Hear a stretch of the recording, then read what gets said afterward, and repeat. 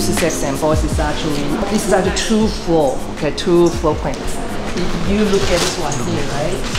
Okay, so the things that I want to do is like, for instance, we still can do the perspective as we would usually do, like the structure things. If we're looking that way, we can kind of see something happening there. But the things I like you to pay attention is the same abstract things is going to repeat downstairs. Okay, so same abstract thing will repeat downstairs, which means that if we pay attention to the post 1, 2, 3, 4, 5, 1, 2, 3, 4, 5, right? Later when we go downstairs, you'll realize that the exact location under this floor, right, will be hosted by a column of the Western column size. What I'm trying to do here is this.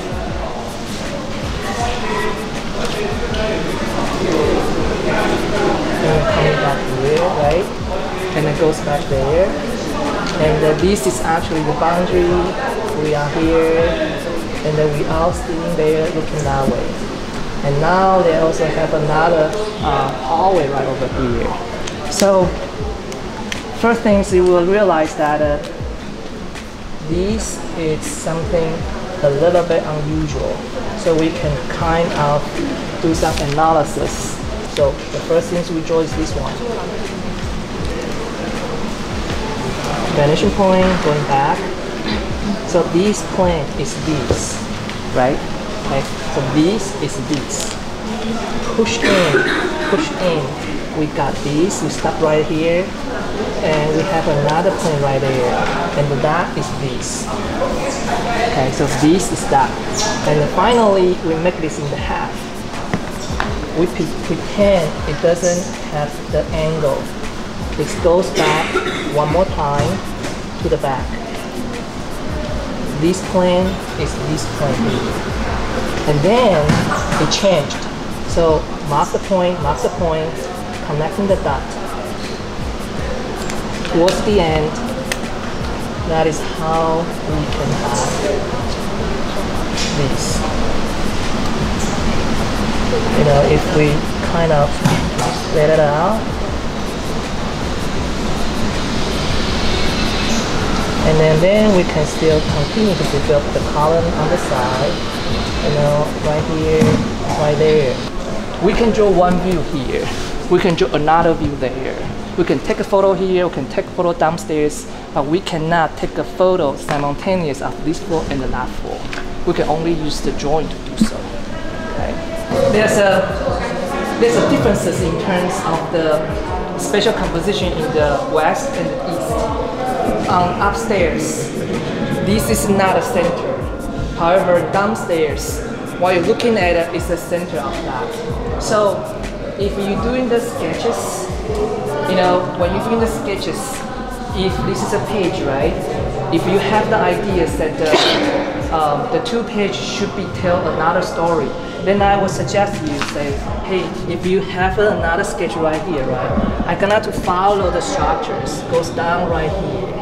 You know, because you know that they are exactly the same thing. So I would like to keep everything was kind of the same over here.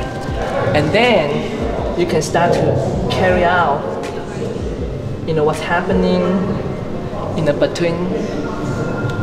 Maybe this way start to have, you know, then you can start to have the detail developed. So they have a related relationships.